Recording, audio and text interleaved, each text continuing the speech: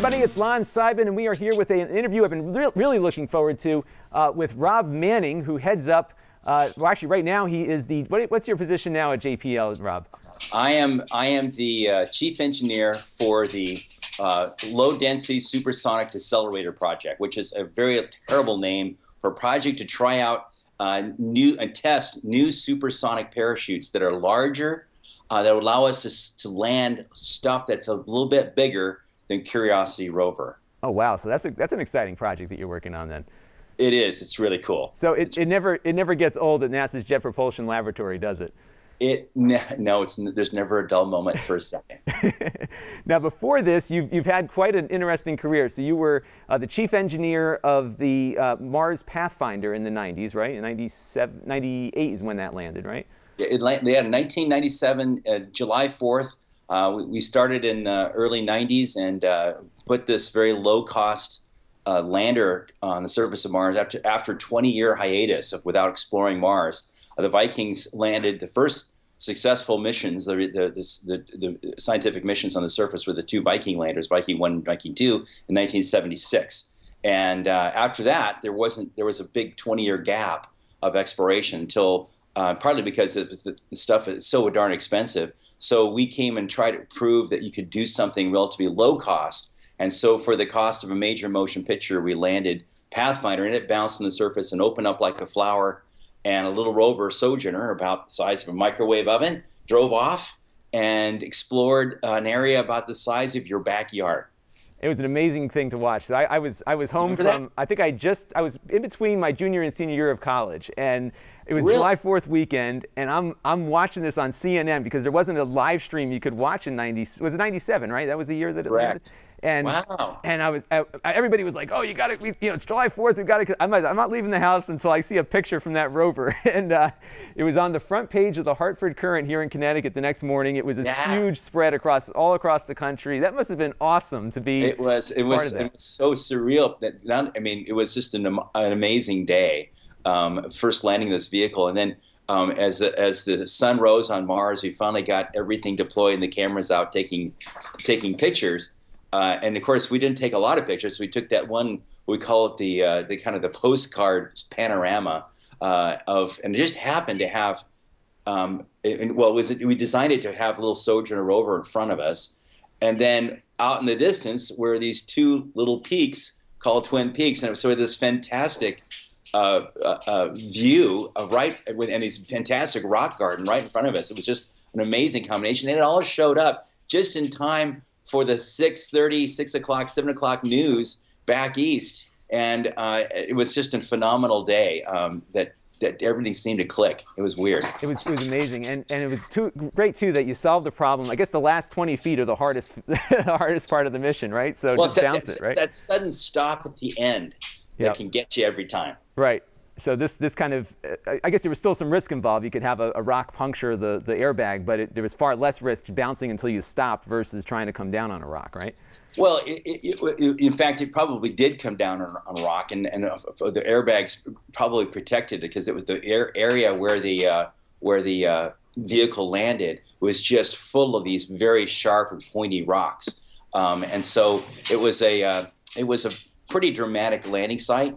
And the reason we didn't use rockets to slow down is because back in those days, the technology to use throttled rocket engines, hydrazine engines, had actually vanished in the 20 years since the Vikings landed. So we really didn't have a technological way to land a vehicle on Mars using throttled rocket engines to slow itself down on the surface. And so the airbags were kind of like the poor man's choice for landing something on Mars, and at the time it was considered very radical and very avant-garde. And that wasn't the only radical design, because you continued your career there. You did another airbag landing on Spirit and Opportunity, which we'll get to in a little bit. And then you became the chief engineer on Mars Curiosity, which was very unconventional, and you write a lot about that in your book. And we should mention that we're interviewing you today because you have a book out. It is called Mars Curiosity. You can find it on Amazon, and it's a really wonderful book. I'm about 2/3 of the way through it already now, and I am really enjoying it, and I'm sure it was a labor of love to write that book. So you know, was it really something to go back and look at everything, and did you remember things that you forgot about when you were putting that book together? Yeah, absolutely. I mean, my biggest problem is I had so many stories to tell, and many of them were actually not told because the book, I didn't have the time. I had a due date with the publisher, so the stories I told were the ones that happened to get down on paper first. But it was because it's a very long and kind of a sordid story to get this thing going, and I had to get it off my chest. I wanted to, first of all, I think a lot of people think that landing on Mars is is something we just know how to do. It turns out it's not just landing, but roving on another planet. It turns out it's very difficult, and it's so big and so complicated that a lot of people, I wanted people to realize that these things are really hard. And in fact, that we made it look easy is just a veneer that we painted because we had no, we just had to make it work, and it appeared to work as far as everyone else was concerned. But the road to get there was remarkably difficult. And it's just an amazing story, just because every solution to every problem creates more problems, right? It's a never-ending cascading effect, right? It is, and with Curiosity particularly, it was so much more stuff that we had to do. I mean, it was 5 times more massive. It had many times more science instruments on it. And each one of those were vastly more complicated. It had far more difficult requirements. It had, first of all, it seems ironic today because the rovers are, in fact, more than, they've lasted, both Spirit and Opportunity rovers, I should say, lasted much more longer than their 90-day design limit. So we design, when I say we design them for 90 days, that means the great thing about 90 days, I don't have to worry about redundancy, hardware failures. Right. The only reason we said 90 days is because when we did the math for how much dust accumulated on the solar panels on Spirit, on Sojourner and Pathfinder. Pathfinder lander, when it opened up like a flower, had solar panels on its petals, and so we could after 87 days on the surface of Mars, so how long it lasted, it accumulated about so much dust that there was far less sunlight on the solar panels than at the end of the mission there was at the beginning. So we assumed that was going to happen with Spirit and Opportunity. So when we did the math and calculated so much how much the dust would accumulate, and for the size of the rover and the size of the solar panels, we said, hey, this thing can't last more than about 3 months on the surface of Mars. And NASA said that was fine. We're doing there to do a quick geology check. These rovers were not complicated. I like to tell people if you ever get a chance to go on a field trip with a geologist, take it. It's one of the most fun experiences. The reason it's so much fun is because geologists can actually do something that most scientists can't do. They can look out at the rocks around them, look at all the layers, and especially in a place like the Southwest where you can actually see the rocks and the layers. But they will see the order of events. They will be able to see which layers laid on top of each other, what happened when, whether or not that was an intrusion, whether that was a fault, whether it was that was a fold, and what happened. So that you can get in real time a story of what's going on Earth. And so what we wanted to do is send a roving geologist so we could do those field trips and get that kind of that real-time science just simply by looking at the geomorphology, the shape of the rocks, and if we brought a very simple mineralogical spectrometer, the Mossbauer spectrometer, and the thermal emission spectrometer, which is a device that looks at the color of the light from the rock. And we also had a device that actually looks at the atomic composition, the alpha spectrum, the elemental composition on the end of the robotic arm. Then with all those things combined, we could actually do some real-time geology. And if you only had 90 days, well, that's not a lot of time, but you can do a lot of quick geology by roving around. And that was the whole idea of these roving geologists. And Opportunity's still working 10 years later, right? It's still going. I know. yeah, I think we screwed up somewhere. And actually, the screw up was, and usually a screw up will cause a failure, but in this case, the assumption was the dust would accumulate and that would be it. But now the wind is blowing it off, right? That's right. Apparently, and still, to be honest with you, I'm still curious as to what's happening exactly.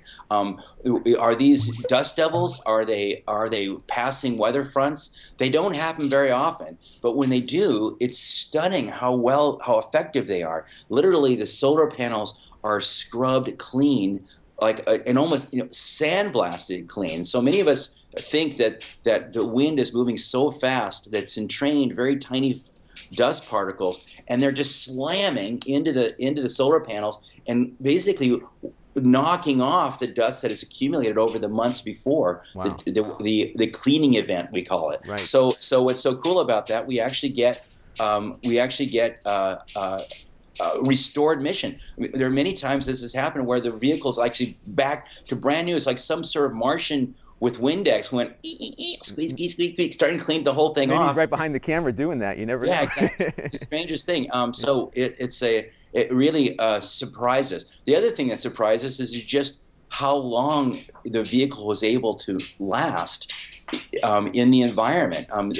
We did something different. We really worked really hard to thermally enclose electronics to make sure that the temperature inside, because Mars has these incredible weather extremes. It gets really hot, almost room temperature in the summertime, and in the wintertime, and at night it could get down well below 100 degrees centigrade, and so it's really cold. I mean, it's super right. cold. And so imagine leaving your television outside in the wintertime.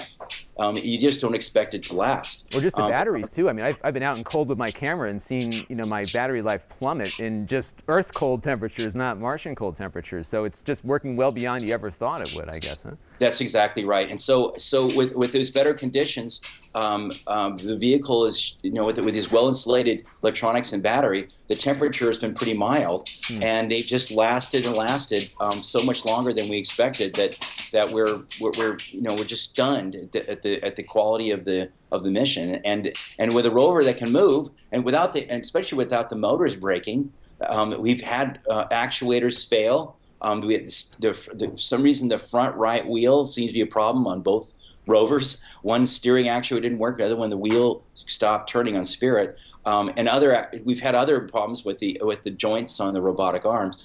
But it's without these. This is just a real shock at how long they lasted compared to how long we tested them. We tested them for a far shorter period of time, thinking they'd only have to last 90 days. Right, and then of course now we've got over 10 years out of 11 years almost on opportunity and still going. Oh, that's right. In about a month it'll be less than a month. It'll be 11 years. Yeah, it's incredible. Unbelievable. Time flies. Yeah. It's really amazing. Now I want to ask you, because I was reading the book too. This book is not, it's in the engineering section on Amazon and everything, but this is more than an engineering book. I mean, it's really, I think it's a management book. It talks about, really any problem you could. You're at the extreme problem-solving side of the world, but any problem can be kind of broken out into these compartments. But what I found interesting about JPL and your time there is that it seems to be a very merit-based place. That you're as good as your success rate, as good as your skills as an engineer. You started there. You said you were a student that really wasn't into school, and you saw this picture in a book about these guys who were landing or sending space probes out into the solar system, and that struck something with you. So what happened? You saw that picture, you read that article, you read that book, and now all of a sudden you became engaged. What happened early on that got you on this path? I mean, for me, I was growing up in the days of Apollo when men were going to the moon. Much of the country was engaged in. There was the Vietnam War going on. There was a lot of strife. But the great thing about the technological side, there seemed to be an excitement and a happiness and a sense of progress by going out and designing and building these things. And back then, particularly, our understanding of the planets and outer space was so rudimentary compared to what it is today. So we had for me, it was a sense of just incredible curiosity and interest in wanting to get involved in this sort of stuff. And so even at a very early age, I was very lucky to have had the focus to want to continue to do that. And at every chance in my career, I've taken the pathway that allowed me to get further and deeper into that. And so a lot of it is luck. I consider myself very, very lucky to have followed the steps that allowed this stuff to happen for me. And so I feel like I should share a bit of it, and I did with my book. And it's great, and I really, again, hope people do check it out because it's an interesting story. And when you got to JPL, you weren't landing rockets on Mars right off the bat. You were doing pretty mundane work, and you said there was a lucky break that happened. So what was the work that you did before you got to do something a lot more interesting? Well, to be honest, all of it was very interesting, even when I first got there. But I have to admit, the work. In fact, even now, the work can be very mundane. Most people. Most of the engineers at JPL, when they work, it's a slow plod going through enormous amount of minutia and detail. And although we use a lot more computers today than we did when I started, it's still a lot of very fine detail to get the job done. It takes a long time before a robotic arm is actually reaching out and grabbing a rock. I mean, the amount of work to get there is unbelievable. But when I started, I really started off as a draftsman, working with pencil, putting all the pin numbers on all the electronic schematics that were really written in pencil on big sheets of vellum, which we would then run through not a Xerox machine, but a machine using to make blueprints with ammonia. So we would run it through this bath of ammonia, and out would come this beautiful big sheet of blue paper, stinking up the whole room. But we would make dozens of copies of those and share them with the other engineers, and the engineers would read them and if they find something wrong, they would use a colored pencil, and we would go through and modify the design by hand. And so we were building computers. The fact that these are the computers that flew on the Galileo mission to Jupiter, that launched in the 80s, but it was I think it was like 89 is when it launched. It explored Jupiter, but it started back in the late 70s, and all this work I was doing was in the very early 80s. And we finally got these things built. So I started there with that kind of level of detail, and I worked my way up as a technician, working on putting electronics together, using an oscilloscope and probing the various points on these breadboards with all these wire wrap pins, thousands of wire wrap pins, and it was just a very for me it was still exciting because I'm working on stuff that's going to outer space. I mean, yeah, the work itself is mundane, but I know the stuff I'm doing is going to have some value someday when it finally gets in orbit around Jupiter. So it's nothing stranger or more amazing than holding on a piece of electronics and you're going like, this is going to outer space someday. Wow. And so, cool. Yeah. And to me, it was just a dream come true. So then you went from there onto the Mars Pathfinder mission, and now you were responsible for a lot more than just the entry to the system. Exactly. So for Mars Pathfinder, having gotten good electronics, I was the chief engineer for Cassini's computers, which are still in orbit around Saturn. Got those computers working, but then a guy named Brian Muirhead, the spacecraft manager for Pathfinder, he and I had lunch, and he said, "Hey Rob, would you I could use a chief engineer. I'm really good at mechanical stuff, but I really don't know much about electronics and software. So could you join me and help me on that side?" I said, yes, that would be right. So cool. All I'd known about this project so far was that there was this bunch of guys who would conceive this idea of bouncing, actually at that time, they weren't going to bounce. It was going to go like this. Oh, just like stick into the ground? Beach ball stick, yeah. Wow. And so, and there were no rockets and it was just a very simple idea that they'd had. And so I came up. Controlled splat, was that the?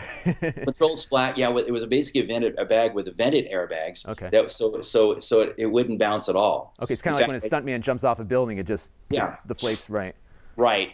We found later on, we discovered that we those vents we couldn't get the timing right. So we said, hey, screw the vents. Let's just bounce and bounce and bounce. And so we ended up bouncing on Mars for a kilometer. Wow. having to deal with not one landing, but dozens. Right. And you're watching this come back, right? You're seeing these radio signals come back indicating that you were bouncing? Well, in those days, we had a radio signal coming back, but the radio signal, as you're bouncing, is nothing more than a tone. I mean, all you can hear, in fact, even that goes away and comes back. So because the signal is so weak, you have no information content. It's just a presence or absence of a signal. And so while it's bouncing, the signal turned out, because how Pathfinder was bouncing, it was actually bouncing in such a way that the antenna tended to point more toward Earth, so we could actually see the signal. So so I knew it was bouncing because of the timeline. I had a clock and I had a timeline in front of me, so I could tell, yeah, if you're getting a signal from Mars, it means that you're bouncing on the surface of Mars or have already landed. So when we saw that signal, we knew it was, it had at least made contact with Mars and was still working. And so I didn't know what condition it was. It may have been a heap of metal for all I knew. But that radio is still pinging. And then tail going, yeah. And the thing that people don't get, and I'd love to hear your thoughts on this, is that you don't really test the whole system before it goes, right? There's tests of components and whatever, but you put this thing together, you put your best effort into it, and then what? It turns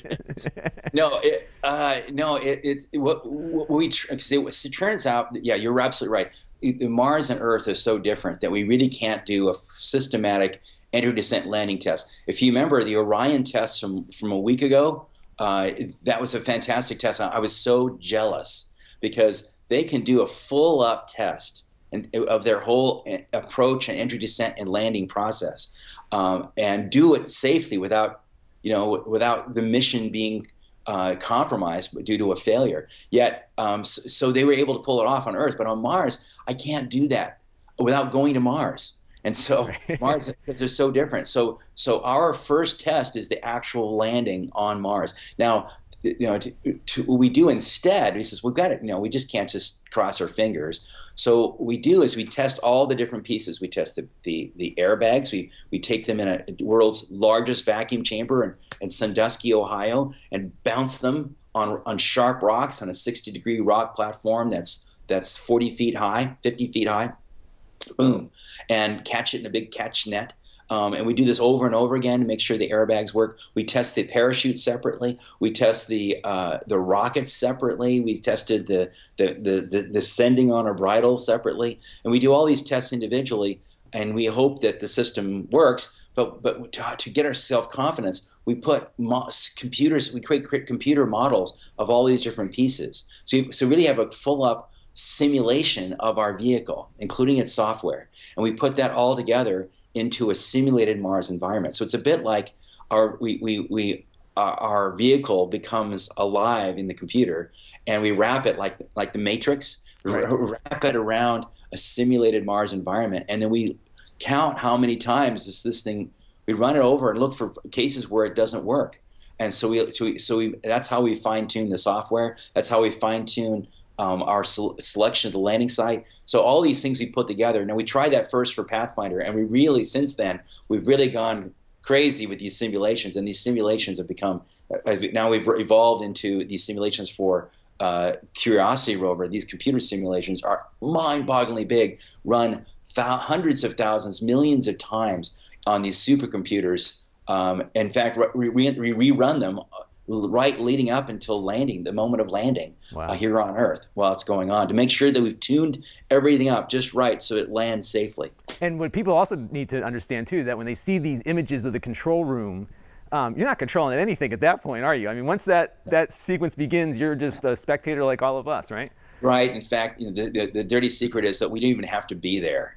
But the reason we're there, we are up until about an hour before landing. It is possible there are contingencies where we might send commands to the vehicle, and to if something bad looks bad to happen, there are certain options. For example, hitting the reset button on the computer. Mm-hmm. Right. We could do that from Earth. We have to make sure we don't do it too late, because we have to wait for the signal. If we said, oh, hit the reset button, we hit the button, the signals go across the solar system, it takes, in the case of Curiosity's landing day, 13 minutes to get there. So, if you wait too late, and the 7 minutes of entry, descent, landing, the 7 minutes of terror we called it, will have been over with by the time the reset signal got there. So you have to make sure that if there's a problem, that you do it early enough so it gets there in time to do it. In fact, on Pathfinder, we came this close to hitting the reset button, literally about 25 minutes before landing. It was very terrifying, but we didn't, right? Because we realized we didn't need to. But there's most of these people who are sitting there. All they're doing is they're looking at they have their own display. Now, what's happened since Pathfinder? Now you asked about what we can watch. Well, it turns out with orbiters in orbit around Mars, they can listen in to what the rover has to say while it's landing, and so the rover is transmitting using its UHF walkie-talkie and transmitting back all the way up to one of we time it so that Odyssey space orbiter is there, the Mars Odyssey spacecraft, Mars Reconnaissance Orbiter is there. It's recording everything and taking an image of the descent. Right, that's amazing to see that parachute coming down, and it's incredible. Yeah. Cool. And then we have a whole network there now, right? There's what, 3 or 4 Mars orbiters? Express is there. We had 3 spacecraft. When Curiosity landed, 3 spacecraft were listening in, and Odyssey was taking every bit it got and quickly forwarding it back to Earth. So we were watching the data coming through the Odyssey spacecraft, while the other vehicles were recording. And so it was really an amazing, kind of a constellation computer network that all focused on that same over Gale crater all at the same time. And that's a lot of work too, just to get everything. I mean, these things are in orbit; they're not geostationary. So you've got to get all these things in the right place at the right time, and you have to time it so that they're right over coming over the horizon just as this thing was entering Mars, and they go like this, they pass each other. Right. So the entry system, so Curiosity's coming this way, and Mars Reconnaissance Orbiter is coming to the south. I mean, from the north, looking down and trying to keep his camera looking at the timing it so that it takes an image just where the rover is on its parachute. Meanwhile, Odyssey's going in the other direction, coming back this way a little bit higher, and passing and taking images on the way, and not images, but collecting the data and forwarding it back to Earth. All of that's happening at the same moments. Pretty amazing. And so it takes months of preparation and practice to get that right. And I'm going to play a video real quick. We had some people go to the clean room at KSC right before launch of Curiosity, and I don't think people realize how big it is. This is like the size, I would say, of like a golf cart. It seems to be like you could almost ride on it. It's that big. Oh yeah, it's the size of a small car. It's incredibly large, and this creates a big problem. You can't bounce that. So you came up with this idea of the skycrane, and I'm sure there was a whole team that debated this, and I read in the book it was quite a long process to convince people that this was the way to go. Yeah, did it seem crazy to you when you thought of this idea that this was the way to bring this down? And I'm going to play this animation while you talk here so people can see exactly how it works. No, actually, I was very frustrated. I'd been building a lander for Mars sample return. We thought we were going to do Mars sample return in the 2003-2005 window, and we were building I was working with my friends at Lockheed Martin in Denver, and we were trying to build this big lander which carried a large rocket on top, and then that rocket had a big rover straddled on top of it. And the more we worked it, the more I just realized that this thing was just never going to get there. It was all the mass we were putting on top was making it top heavy. The larger it got, the larger the ground clearance needed to be, because there were more rocks that was likely to be underneath it. The tanks were big; they were protruding down toward the ground. Everything, and then the problem is once you landed, the rover was still 1 meter to 2 meters above the surface of Mars, and we needed these big, heavy ramps, and the whole thing was getting uglier and more complicated, and it was getting more massive. I just couldn't get it to the surface. So several of us thought there was something wrong. So I went through and made a possibility of comparing Viking, Pathfinder, and other landing ideas that we'd had over the years. And I put it all on a piece of paper and drew out kind of a cartoon of all the possibilities. And what struck out with me, and something we'd actually joked about in previous years, is what if we put Pathfinder landing system, and if you convert the rockets from solid rockets to liquid throttled rockets, the throttled rockets that we didn't have on Pathfinder, then we wouldn't be so sloppy about dropping off the airbag on the surface of Mars. We can actually control it so that the airbags can be dropped and laid right down and kiss the surface of Mars. And then we can cut the cable and the thing can fly and the rockets can fly away. Well, that'd be cool. If you do that, then why do you need airbags? Right. I go, yeah, you don't need airbags. But you'd have to. But now you're suspending something on the. This is my. I don't know if you can see this. Yeah, your Apple power adapter there. Yep. Yeah. Okay. So this is a pendulum, right? Right. And so what's cool about a pendulum is that this is very much like our rover with a descent stage above it.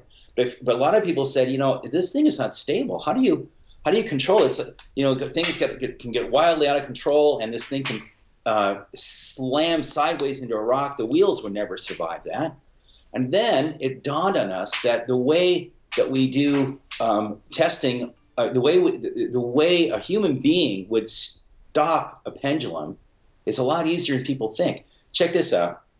How long do you suppose it would take me if I close my eyes to stop it from swinging with my eyes closed? Watch this. Wow. It's almost instant. Right. I have an algorithm in my head. Like a muscle memory. It's not that anyone can do it, and they all know how to do it instantly. And the reason people know how to do it is because what they do is your body automatically feels the force it's being pulled on this way, and then they move their hand to compensate. And so all you have to do to slow down the damping, to damp these motions, is to move in the direction you're being pulled. Right. So if you have a computer do that, that's it. Yeah, and it turns out that's a really easy algorithm to write and write in software. And so we trained our descent stage to do that, and the rover to do exactly that. And voila, we were able to make the thing go rock solid straight down without swinging. And so that turned out to be a huge plus. And we realized that this is not so crazy. But it took us a couple of years to realize that, and because a lot of the criticism about this design was the instability of the control system with the pendulum hanging below. And you had a helicopter pilot involved with this too, right? Well, eventually we realized, we're not the only human beings that have this problem. People who fly cargo helicopters who deliver payloads carefully to the surface, such as Curiosity helicopter pilots, they can land their skycrane helicopters, a skycrane brand helicopter, with their payloads with incredible precision, even under windy conditions. And we asked ourselves, well, how is that possible? And we looked into that design, and we even had some pilots join us in the review of our concept, and they all said, this is not that hard. They do it all the time. They do it all the time. Yeah. And so it was very convincing to a lot of people who were initially very skeptical that this idea was actually worth pursuing. Now, and plus, there's all these other benefits of putting your rocket so far up. For one, is that the rocket plume, although it can be aimed out away from your vehicle, that rocket plume can actually it can stay far enough away so it doesn't dig holes in the ground, and it doesn't affect the landing system of the touchdown, the landing gear, right, the wheels of the vehicle. Right. And so you can take your jolly time and lower it down at incredibly slow speeds, whereas the landers we'd had up to that point, the Viking landers and Mars Polar Lander, which unfortunately disappeared, was to land as fast as you can against the legs, and it's almost a controlled crash. Right. And then you quickly turn your engines off before it's too late. If you leave the engines on for even a few milliseconds, the whole thing will pop back into the air and flip over. And so it's a remarkably kind of a dangerous landing. And we even had the people who helped design the Apollo lander and analyze the dynamics of the Apollo landing that's when we realized is that even that system was incredibly dangerous. If the astronauts are looking out the window, they really can't see the surface. There's the plume is cutting away and removing huge amounts of regolith and just slicing the top out. So there'd be a rock underneath that you're not seeing until you land on it. Right. Yeah, and so it's too late. And if you do land on it, you have to know that you're landed on it to quickly shut the engines off. Now they have these touchdown detectors that they put on the ends of the legs that were pointed down. They were designed to move out of the way or get bent. But the reaction time the astronauts needed had to be incredibly fast, and it was nip and tuck. If you look at the simulations for landing Apollo missions, it was actually not that good unless the astronauts were really quick at it, and fortunately they all were, and that was very convenient. Yeah, right. Very lucky. Yeah, but it's easy to have a bad day. It is, and the computers were getting overloaded, right? Neil Armstrong's mission, that alarm was going off. The computer could not keep up with the data that it was getting. Yeah, exactly. There was the alarm. They had alarm go off that fortunately I'd seen before in their testing. They knew it was basically the computer running out of time. If you remember that, there was they had these time slices, and that was kind of scary then too. But it was fine. But I have to tell you, this whole idea of lowering down on a rope seemed to give us the time. Because even when you touch down, there's still time, because as long as you don't mind the slack that build up, and you can accommodate the slack, and we did. We had little winches that took up the slack of the 3 cables that went down, and we had one on the top to pull to clean up, to keep the electrical cable from getting too slack, because we didn't want the stuff draping on a rover. Right. Allowed the descent stage to continue down until the rover came to his conclusion that it was safely on the surface of Mars. And you did that by just noticing that you had less thruster need at that point, right? That's how you knew you were on the surface, that the thruster didn't need. Isn't that cool? I mean, it was really cool. It's continued. The inertial measurement system says keep going at a fixed rate. Okay, I'm going at a fixed rate, and it just shuts its engines down because it doesn't need to be. It doesn't need as much thrust, because it's half as heavy as it was before, because the rover's on the ground, and so all the software has to go like, oh my. I think the engines have have turned themselves down by half. Right. It's only half the thrust level. We must be on the ground. Yeah, we don't need a sensor anymore. Just get it. Exactly. Yeah. My friend Miguel San Martin, he came up with that idea, and I was like, oh, brilliant. And he just noticed it in a simulation. It just stuck out like, hey, look it. Right. I could tell we're on the ground. I don't need a sensor. Yeah. And that would make it a lot easier. Oh boy, because that was one of the biggest problems. So how do you get a reliable touchdown sensor? Right, and that's the trick. And and what's really amazing to me about this whole process, and I get this from the book as well, that the business of engineering spacecraft has changed from the standpoint of being able to communicate it properly to people, right? That we have people watching now. Times Square is watching you, right? Watching this thing land on the planet. Didn't happen in the 70s and the 60s. The moon landing was its own thing. The astronauts had a bulk of the attention on them. Now it's on the engineers. How is, and I'm reading, in the book too, that you were noticing during one of these failed landings that it was chaos in the mission control, and people are watching this. And now, how does that factor in now? What kind of planning do you do to prepare for that? Well, we do have to prepare for that, and it's not even for PR reasons, just so that we don't, first of all, at the time when we can send commands, we don't send something to the vehicle that can make things worse, and that we're calm and cogent about it. And if we do see something bad while we're landing, that we know how to assess that information, and so that there are many bad things that could happen that still allow the rover to do operations on the surface the following day, or do something, or to survive at least. So what we do is we practice. So we go into that same room.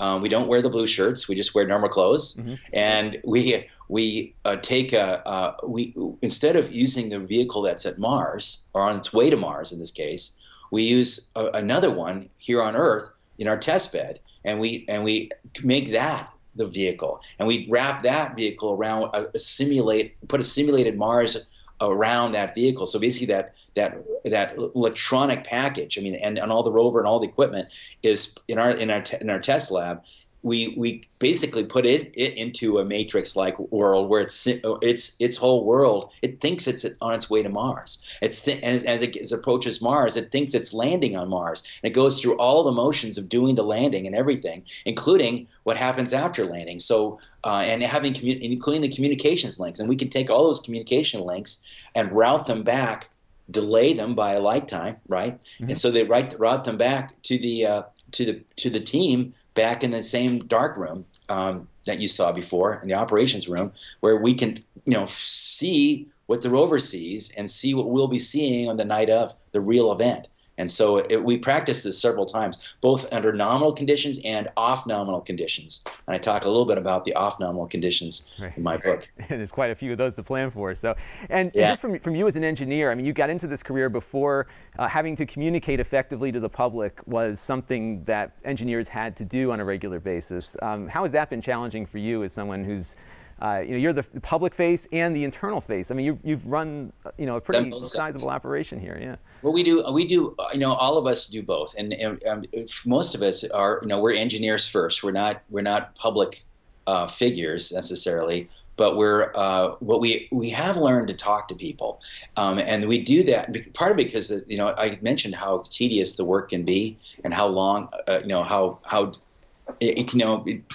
it's very cool stuff, but it can be enormous drudgery, and very a lot of paperwork, a lot of testing, triple checking, doing redundant work with other people because everyone has to check each other. So the work itself, you can start forgetting that you're working on something really cool. Right. One way to find out that remind yourself that you're working on something very cool is to go out and talk to kids, or talk to the public, and go to libraries, go to community clubs or high schools or junior highs and give public talks. And so we have many of our engineers go out and talk, and they get a lot out of it because as I do, because you start sharing this stuff and you realize, oh my gosh, my job is really cool. I'd almost forgotten. Right, it's kind of therapeutic, isn't it? Yeah, it's very therapeutic, and you can come back very much more inspired about the work you're doing by going out and doing it and talking about it. That's great. We do have a viewer question, which I think we touched on. Maybe we can just touch on it again real quick. And I hope I pronounced the name correctly. Angirius Krishna wants to know if the rovers take help from other satellites in Mars orbit, which we talked about, right? A lot of the communications goes through all those satellites on orbit, right? In fact, I would say by far the bulk of the data, the images you see from the surface of Mars now, from both rovers, from all three rovers while they were alive, and certainly Opportunity and Curiosity today, all come through one of our orbiters, either Odyssey or Mars Reconnaissance Orbiter, or Mars Express, the European satellite. Mars Reconnaissance Orbiter, with its bigger antenna and its larger radio transmitter, is the winner by hands down. It was designed to be the spy satellite around Mars with this fantastic high-rise camera. They can see incredible detail.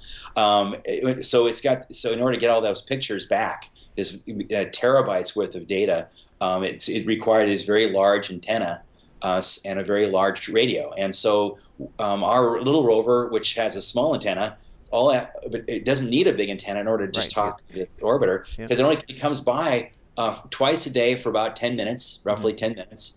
And over those 10 minutes, it goes, I have some pictures for you, as the orbiter flies overhead. And over that period of time, the orbiter says, thank you very much, and it turns its antenna and go splat back to Earth. And how fast is the data rate back to Earth? The data rate can be quite fast. It's in the order of many megabits per second. So comparable like a cable modem or a DSL connection at home, perhaps? Or better, yeah. Wow. Yeah, in fact, it's I think I'd be honest with you, I can't remember the top data rate that Mars Reconnaissance Orbiter has, but the data rate that we can get from our lander to the orbiter, we can get a couple of megabits per second on the link to the orbiter while it's going over it for 5 minutes. If we're trying to talk to Earth directly, it's much more like the old-fashioned modems. We're getting 7,000 bits per second. Okay, so about 7,000 baud or so, give or take. exactly. Yeah, so back in my day when I was on my BBS, that was probably fast, but yeah. So one last question, well, two last questions for you. What's next? We have Europa. I saw that there was some money in the budget now to start thinking about Europa, and we have more to do on Mars. So what can we expect in the coming years? Well, there's several things that are going through. There is another spacecraft, another Mars mission being designed right now, being built in the Lockheed plant that we're working with them on. There, it's called InSight. It's a Mars lander that's going to land near the equator of Mars, and its job is not to look at rocks, but to look down inside Mars. Oh, really? It's got a seismometer. It's going to look at the heat rate, and it's got a little device to peer down into the rock. And so it's really a mission to understand the Mars as a planet, particularly whether or not the internal parts of the planet are still active. Are there Mars quakes? There's no doubt there are plenty of past volcanoes and past earthquake faults, but how many of them are there active? Are they active today? We don't really know. We'd like to find out. And is that one landing the same way that Curiosity did, or is it a different landing system? No, it's the same. It's really a repeat of Phoenix. If you remember Phoenix, three-legged lander that landed in the North Pole of Mars, and it lasted just the summer of 2007. Yeah, 2007 or 2008. I'm trying to get my memories going here. But it landed, and it had a scoop, and it scratched the surface of the North Pole, and literally that far underneath the dirt was beautiful blue-white ice. I remember seeing that, yeah. Was that water ice? That was pure, it was ice, nothing but ice. That's amazing. Was that expected, or that was unexpected? It was a bit of both. From orbit, we could actually see the signs of ice in the North Pole from a gamma ray spectrometer on board the Odyssey spacecraft. We could see lots of hydrogen, but we didn't know what kind of hydrogen it was. Was it hydrogen in the minerals? Was it actually pure water in the form of frozen water? And to our shock, it was frozen water very close to the surface, and vast amounts of it. And the question was so surprising is, how did that water, how come the water didn't evaporate, sublimate? Yeah. And it turns out that water was protected not just by that layer, but because it was a very briny water, very salty. It kept the water intact. Which you might say, well, frozen water that's salty, is that good for? Does that bode well for the possibility that life once lived on Mars? Well, if you go to Curiosity's landing site, we found that right off the bat in our first drill hole, we found that Mars, in fact, was habitable for life. And 3.5 billion years ago, the clays that we drove on were laid down in a lake, and with fresh water that was not acidic, that was not too salty. It was just right for single-cell organisms to survive. And just last week, we announced that we discovered that in fact this lake in this crater that we're in now had been there for many millions of years and laid down many layers of sediments over those millions of years, billions of years ago now, 3.5 billion years ago. So so that really bodes well for the possibility that life may have survived and thrived on Mars long ago. Now, so the real question is, we don't really know. We haven't seen any life on Mars, so we're hoping that over the next couple of years that Curiosity rover might look for and discover remaining organic residue from past life. That would be so exciting if that were true. It's incredible what we've learned, isn't it? Yeah, and the follow-up thing is, he says, well, so we really, if that's the case, we'd really like to know more, because our rover is a very capable vehicle, has this wonderful scientific ensemble of equipment, like mass spectrometer, gas chromatograph. But one of the things that we'd really like to do is bring samples back. So starting in 2020, we're going to land another version of the Curiosity rover. Right now, we call the 2020 mission. But it's going to land, and it's going to collect cores from rock, little tiny pencil-like cores, and it's going to collect them up into a pile, and we'll be able to come back later and collect all those and put them on a rocket and put them into Mars orbit inside a orbiting vehicle about the size, a little bit larger than a grapefruit, and that will then be picked up by yet another orbiter, which will take it back to Earth. Well, that sounds like it's going to be pretty complicated. Yeah, it is. But that's your job, right? Is to solve the problems. Now, let me ask you this one last question, which is, you know, being a manager, and I've managed things before as well, when your mission's successful, whatever you set out to do is successful, you know what didn't go right during that first process. What are you looking at with this new lander that, you know, using the same technology on the 2020 mission? What did you learn from Curiosity's landing that you might change in the future? Well, there's several things that we're looking at. One is that we would like to be able to put this down on landing areas that have. It turns out it's really hard to find a large, flat, safe place to land that's also nearby scientifically interesting places. So one of the things we'd like to do is look for be able to land this vehicle on a place where there are known escarpments. You know, places like where there's some. Places that would normally be considered dangerous, but they're not too dangerous to drive around. So what we'd like to do is give our vehicle a sense of vision. So we're looking at putting a lander vision system so it looks out the window when it's about ready to land, and if it sees that it's going to land in a place that's dangerous, it will divert using it has its own map, and it says, well, looks like I'm going to land here. That's a hazardous point. The scientist told me that this is a dangerous place, so I'm going to move 600 meters over to the right and land there when I know it's safe. So we're looking at putting a new landing vision system on board. We're also looking at ways to improve our ability to make the vehicle be able to move faster and to make better progress. Operationally, Curiosity is a very slow rover. We knew it was going to be slow when we built it. But a lot of scientists would love it to be more productive and be able to get more science done per month than we do. We've had a lot of issues that slowed us down.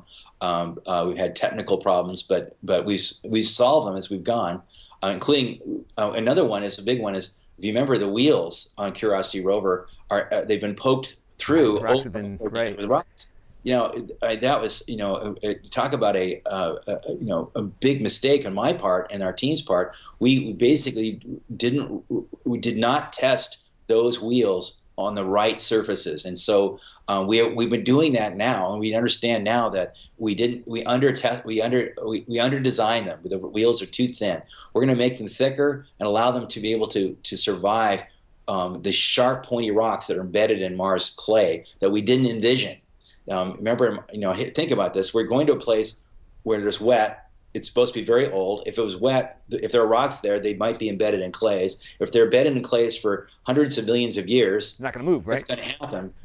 The wind's going to grind them into these sharp little points. And we just didn't put those pieces together in our heads, and we didn't test. We put rocks on the soil, but we didn't put them that way. We didn't glue. We didn't make a bed of nails. Wow. But so we'll fix that too. So lots to come. Yeah.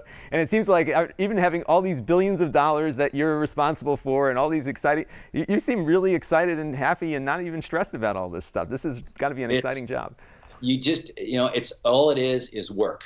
And you just get it done, you crank through it, and then you put all the pieces together and hope that you didn't forget something. And that's our job in a nutshell. Well, that's fantastic. Rob, I really appreciate you spending the time to talk to me today. I've been great. Following your career. It's may creep you out, but I've been following your career and those of many other JPL people for a long time, since probably 17 or 18 years now, and I've been just such a fan of what you all have done for the space program, for the country, for humanity. Really, I mean, we're learning a lot from all the work that you've done, and it's really inspiring. So. Thank you, Lon. Really appreciate it. Thank you very much, your listeners. This is really a lot of fun for me, too. Great. Well, thank you, Rob, again. And the book is called Mars Curiosity. You can find it on Amazon. It's linked below in the video description, and you can find that right there. And it's a great gift or a great book to read. And even though it's in the engineering section, this is a really fun read about some really exciting stuff. This is Lon.TV. Thanks for watching.